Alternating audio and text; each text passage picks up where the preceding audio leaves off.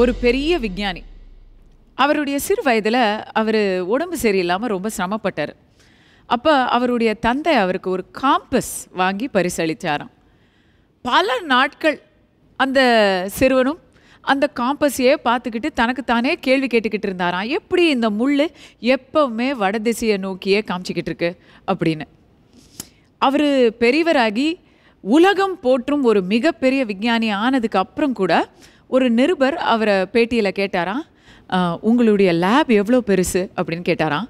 அதுக்கு இவர் பதில் சொன்னாராம், என்னுடைய பேனா தான் என்னுடைய ஆராய்ச்சி கூடம் அப்படின்னு. இவர் இறந்த பிறகு அவருடைய மூளையை எடுத்து ஆராய்ச்சி பண்ணியிருக்காங்க. இவ்வளோ பெரிய ஜீனியஸ், ஒரு மேதையோட மூளை எப்படி இருக்கும், சராசரி மூளைகளை விட இந்த மூளை எப்படி வித்தியாசமாக இருக்கும் அப்படின்னு ஆராய்ச்சி பண்ணியிருக்காங்க. அப்போ பார்த்தா அவருடைய மூளை மற்ற மனிதர்களின் மூளைகள் மாதிரி சாதாரணமாக தான் இருந்திருக்கு. அப்போ எப்படி இவருக்கு மட்டும் இத்தனை விஷயங்கள் சாத்தியமாச்சு அப்படின்னு பலரும் வியந்தார்கள். ஆனால் அதற்கான பதிலையும் அந்த விஞ்ஞானி அவர் உயிருடன் இருக்கும் பொழுதே ஒரு பேட்டியில் சொல்லியிருக்காரு. அவர் என்ன சொல்லியிருக்காரு தெரியுமா? I am not intelligent, just பேஷனட்லி curious அப்படின்னு. நான் பெரிய அறிவாளி இல்லை, ஆனால் ஆர்வ கோளாறு உள்ளவன் அப்படின்னு அவரே தன்னை பற்றி சொல்லியிருக்காரு. அந்த ஆர்வம் தான், அந்த ஆர்வம் இருந்தால் வாழ்க்கையில் எத்தனையோ விஷயங்களை நாம் சாதிக்க முடியும். பலதரப்பட்ட விஷயங்களை தெரிஞ்சு வச்சுக்கணும் அப்படிங்கிற ஆர்வத்தோடு வர மாணவர்களுக்கான மேடை தான் வினா விடை வேட்டை ஜூனியர்ஸ்.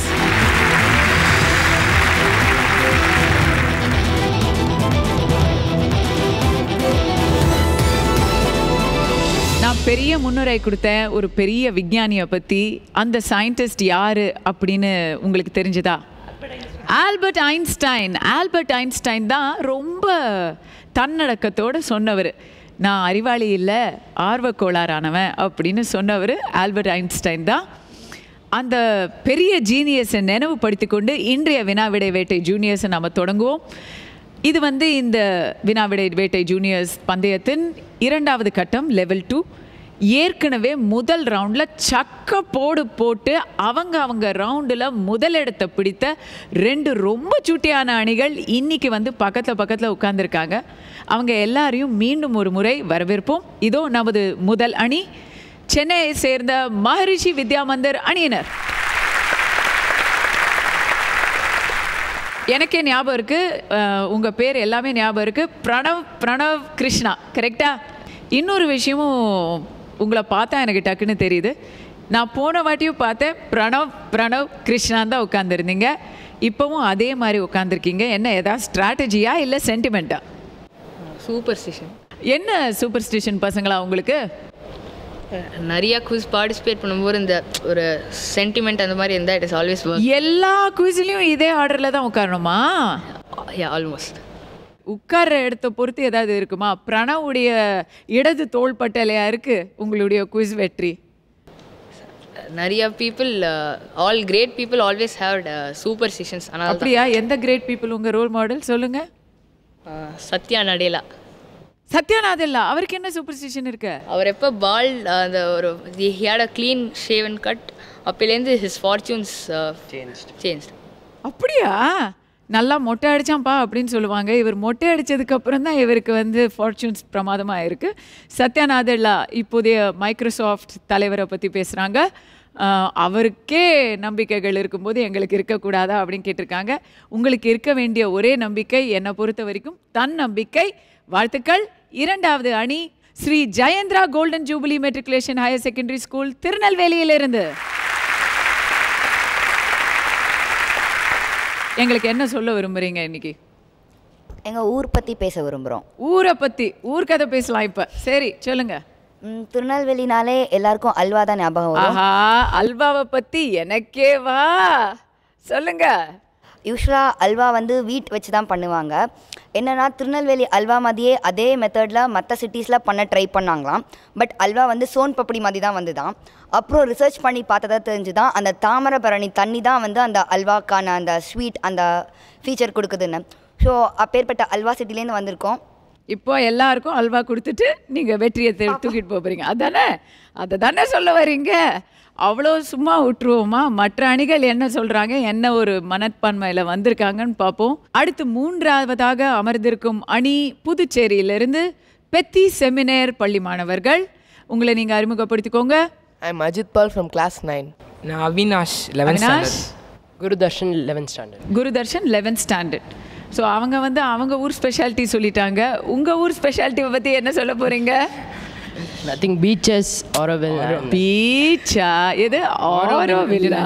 அதுலலாம் ஒரு கிக்கே இல்லையே ராஜா.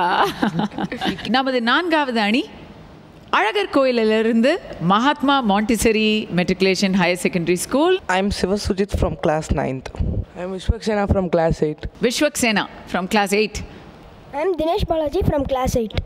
உங்களுடைய முதல் கட்ட போட்டியில் நீங்கள் கொஞ்சம் சிரமப்பட்டு தான் இந்த நிலைக்கு அடுத்த கட்டத்துக்கு முன்னேறினீங்க இல்லையா? இப்போ உங்கள் மைண்டுக்குள்ளே என்ன தாட்ஸ் ஓடிட்டுருக்கு? We'll just do our best, that's it. கடமையை செய்ய போகிறீங்க, பலனை எதிர்பார்க்க போகிறதில்ல அப்படியா? எனக்கு தெரியல, அவங்களுக்கு பழக்கம் ஆயிடுச்சு இங்கே உட்காந்து நீங்கள் குவாலிஃபை ஆகலைன்னா அவங்க அந்த சேரை ரொம்ப மிஸ் பண்ணுவாங்க. அப்படிலாம் இல்லை மேம், அவங்க குவாலிஃபைட் ஆயிடுவாங்க. ஓ, நான் நினச்சேன் அப்படிலாம் இல்லை மேம், பரவாயில்ல நான் ஊருக்கு போகிறேன்னு சொல்லுவீங்கன்னு நினச்சேன். இல்லை மேம், இல்லை. உங்களுடைய தன்னம்பிக்கைக்கு ஒரு சலாம் போட்டு முதல் சுற்றுக்கு போவோம். முதல் சுற்று நேர்பட பேசு.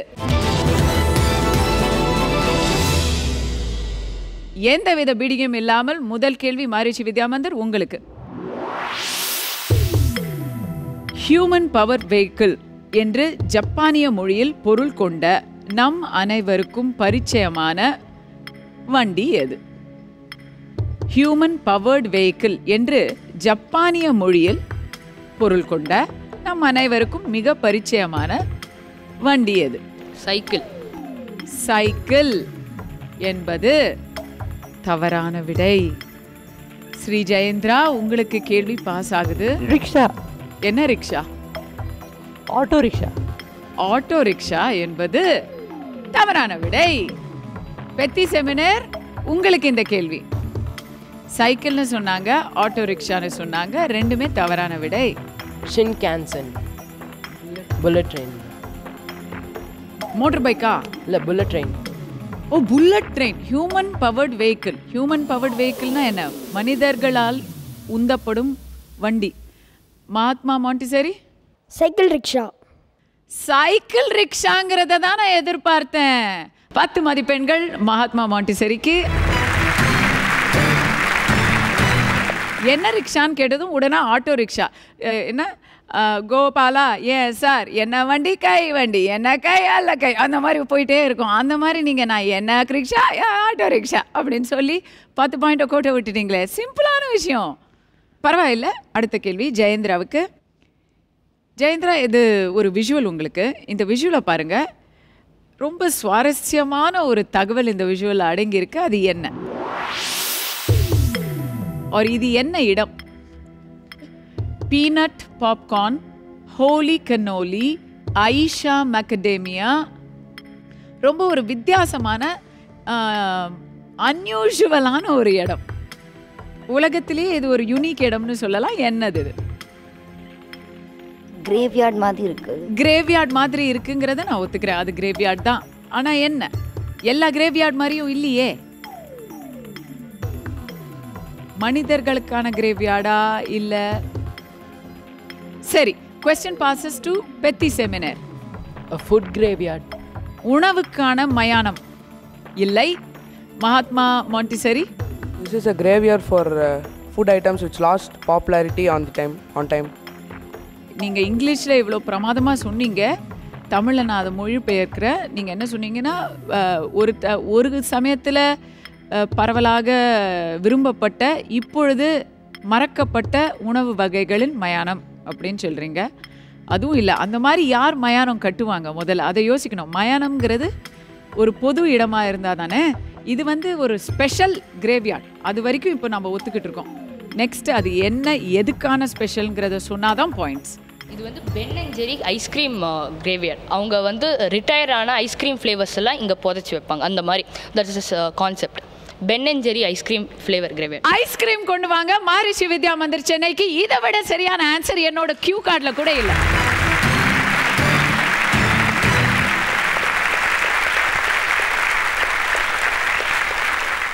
இந்த ஆன்சரை சொன்னதுக்காக உங்களுக்கு 10 மதிப்பெண்களோட சேர்ந்து சிறப்பான பரிசு என் தரப்புல இருந்து 3 ஐஸ்கிரீம். சரியா? என்ன ஃப்ளேவர்ஸ் உங்களுக்கு பிடிக்கும்னு இப்போ சொல்லிடுங்க. நிகழ்ச்சி முடியறதுக்கு முன்னாடி உங்களுக்கு ஐஸ்கிரீம் வருது. ஓகே? பெத்தி செமினார் நீங்கள் மட்டும் அதுக்கு பதில் சொல்லியிருந்தா உங்களுக்கு ரொம்ப ஸ்வீட்டான ஒரு 10 பாயிண்ட் கிடச்சிருக்கும். பரவாயில்லை. இந்தாங்க உங்களுடைய நேரடி கேள்வி இது. CNN தொலைக்காட்சியில் உலகின் தலை சிறந்த உணவுகளின் தர வரிசையில் 39வது இடத்தை இந்த உணவு பிடித்தது. ஹஃபிங்டன் போஸ்ட்ல என்ன எழுதியிருந்தாங்கன்னா, நாம் இறக்கும் முன் ஒரு தடவையாவது ருசிக்க வேண்டிய உணவுன்னு பாராட்டி எழுதியிருந்தாங்க. நம்ம இந்திய வெளியீடான அவுட்லுக்கில் இந்தியாவின் தேசிய உணவு அப்படின்ற அளவுக்கு எழுதியிருந்தாங்க. எது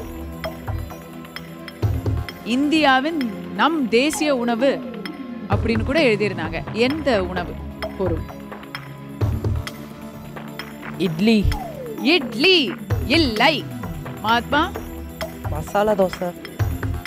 உங்களுக்கு பிடிச்சதுனால கேட்குறீங்களா? மசாலா தோசை சாப்பிடணும்னு ஆசையாக இருக்குங்கிறனால சொல்கிறீங்களா? ஆமாவா? இந்த பதில் சொன்னால் சரியாக இருந்தால் எல்லாருக்கும் ஐஸ்கிரீம் கிடைச்ச மாதிரி மசாலா தோசை கொடுப்பேன் அப்படிங்கிறீங்களா? பதில் சரிதான். 10 மதிப்பெண்கள் மட்டும்தான் கொடுப்பேன்.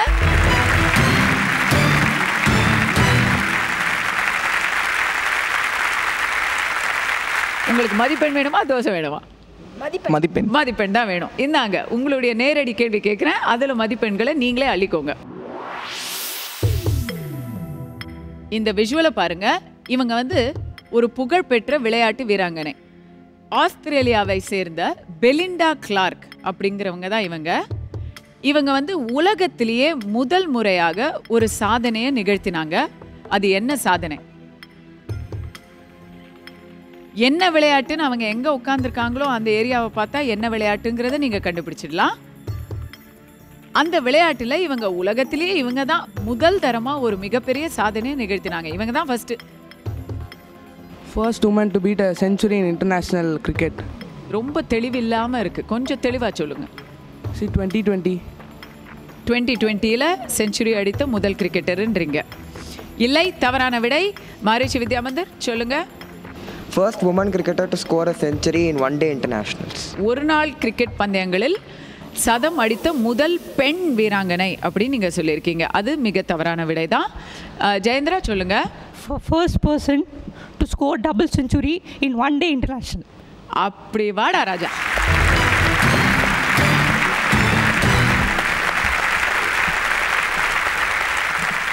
பக்காவா கிரிக்கெட்டை பற்றி எல்லாமே தெரிஞ்சு வச்சிட்ருக்கீங்க. சச்சின் எல்லாம் அதுக்கு அப்புறம்தான். சச்சின் இன்னும் சொல்ல போனால் சச்சினை பற்றி தான் நம்ம சொல்லணும். ஒன் டே இன்டர்நேஷ்னலில் டபுள் செஞ்சுரி அடித்த முதல் ஆண் வீரர் அப்படின்னு சச்சினை பற்றி நம்ம சொல்லணும். ஏன்னா முதல்ல அடித்தது இவங்க தான் 1997. இதோ இந்த ரவுண்ட் வந்து ஒரு எண்டுக்கு வந்துருச்சு. நேர்பட பேசு சுற்றின் முடிவில் ஸ்கோர்ஸை பார்க்கலாம். முதல் சுற்றுல பார்த்தீங்கன்னா எந்த கேள்வியுமே ஆன்சர் சொல்லாமல் விடப்படலை. எல்லா கேள்விக்குமே ஆன்சர் சொல்லியிருக்காங்க. மகரிஷி வித்யா மந்திர் சென்னை, நீங்கள் உங்கள் கேள்விக்கு பதில் சொல்லலை, ஆனால் அவங்க கேள்விக்கு பதில் சொன்னதுனால உங்களுக்கு 10 மதிப்பெண்கள். அதே தான் ஜெயேந்திரா கோல்டன் ஜூபிலி, கடைசி கேள்வியை நீங்கள் பதில் சொன்னதுனால 0லேருந்து 10க்கு முன்னேறிட்டீங்க. பெத்தி செமினார், சாப்பிட்றதையும் கவனிங்க, உங்களுக்கு அடுத்த ரவுண்ட்லேருந்து பாயிண்ட்ஸ் கண்டிப்பாக வரும். மகாத்மா மாண்டிசரி அழகர் கோயில், நீங்கள் வந்து இந்த குவிஸுடைய லீடர்ஸாக இப்போ இருக்கீங்க. இந்த அனுபவம் உங்களுக்கு வந்து கொஞ்சம் புதுசான சந்தோஷமாக இருக்கும்னு நினைக்கிறேன். ஏன்னா போன கட்டத்தில் வந்து பயந்து தான் முன்னேறிக்கிட்டு இருந்தீங்க. இப்போ வந்து நீங்கள் தான் ஃபஸ்ட்டு லீடர்ஷிப் போர்டில் இருக்கீங்க. அடுத்து வர போகிற ரவுண்ட்ஸ் வந்து buzzer round and then anti clock wise round. So இப்போ அட்வான்டேஜ்னு சொன்னால் அது உங்களுக்கு தான் ரொம்ப பெரிய அட்வான்டேஜ் இருக்குது. முதல் சுற்று ஒரு நல்ல ஹை ஸ்கோரிங் ரவுண்ட். எல்லா பிள்ளைகளுமே நல்லா கெஸ் பண்ணாங்க. 3 டீம்ஸ் வந்து ஸ்கோரும் பண்ணியிருக்காங்க. பட் இப்போ 2வது ரவுண்டில் வந்து பஸர் ரவுண்ட். யார் வேணா பாயிண்ட்ஸை அள்ளிக்கிட்டு போகலாம். எல்லா கேள்விகளுமே உலக பிரசித்தி பெற்ற லேண்ட்மார்க்ஸை பற்றிய கேள்விகள் தான். ஏன்னா இந்த ரவுண்டுடைய நேமே வந்து உலகம் உன் கையில். உட்கார்ந்த இடத்துலையே நீங்கள் பஸர் அனுப்பி முதல் க்ளூலேயே கண்டுபிடிச்சிட்டிங்கன்னா உங்களுக்கு 15 பாயிண்ட் கிடைக்கும். ஒருவேளை தவறாக போச்சுன்னா -10. அதே மாதிரி +10 -5 +5 -0. ஸோ இஃப் யூர் ரெடி, முதல் கேள்வி, முதல் க்ளூ. 7 குதிரைகள், 24 சக்கரங்கள், காலத்தின் குறியீடுகள். எஸ் ஜெயந்திரா, கோல்டன் ஜூபிலி சொல்லுங்க. Konark Sun temple. கொனார்க் சூரியன் கோயில். கரெக்ட், சரியான விடை. அதில் அந்த 24 சக்கரங்கள் எதை குறிப்பிடுகின்றன? 24 hours of the day. Excellent. இரண்டாவது கேள்வி, முதல் க்ளூ. அரசியர் கண்டு கழிக்க 973 ஜன்னல்கள். சொல்லுங்க பெத்தி செமினர், சொல்லுங்க. Buckingham palace. இல்லை இல்லை, தவறான விடை. அரசியர் அப்படிங்கும்போது நீங்க அவசரப்பட்டுட்டீங்க, 10 மதிப்பெண்களை இழக்கிறீங்க. அது மட்டும் இல்லாம இப்போ இதை மறுபடியும் நீங்க அட்டெம்ப்ட் பண்ண முடியாது. இரண்டாவது க்ளூ. ஆங்கில மன்னருக்கு இளஞ்சிவப்பு மரியாதை. அதான் என்னுடைய இரண்டாவது க்ளூ. நான் க்ளூவை படிக்க கூட இல்லை, முதல் க்ளூலேயே ஆன்சர் தெரிஞ்சு பஸரை அமைக்கிறதுக்காகவே காத்துட்டு இருந்தாங்க. மஹரிஷி வித்யா மந்திர் சொல்லுங்க. ஹவா மஹல். ஹவா மெஹல், ஜெய்ப்பூரில் இருக்கும் ஹவா மெஹல். எந்த ஆங்கில அரசர் வந்த போது அதை கட்டினார்கள்? George V. அதுவும் சரியான விடை தான். உங்களுக்கு அதில் 10 மதிப்பெண்கள் கிடைக்கின்றன. மூன்றாவது கேள்வி, முதல் க்ளூ. அழகிய காடு, புலிகளின் வீடு. அழகிய காடு, புலிகளின் வீடு. மகாத்மா மாண்டிசரி சொல்லுங்க. சுந்தர்பன்ஸ். சுந்தர்பன்ஸ் மிக சரியான விடை.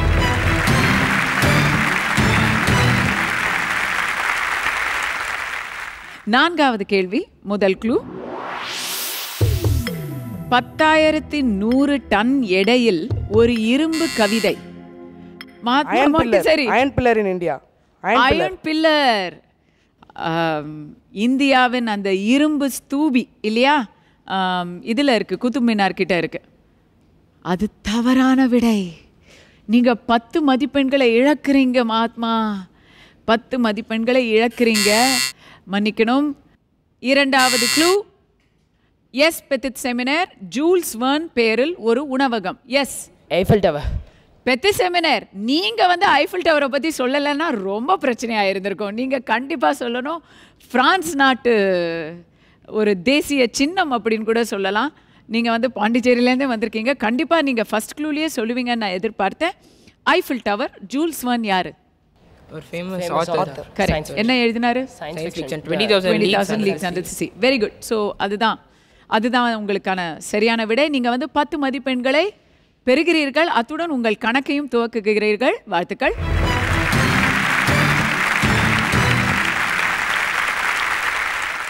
இந்த சுற்றின் கடைசி கேள்வி, முதல் க்ளூ. ஆட்சி மாற்றத்தின் பொழுது அரங்கேறிய சந்திரகுப்த மௌரியரின் சாதனை.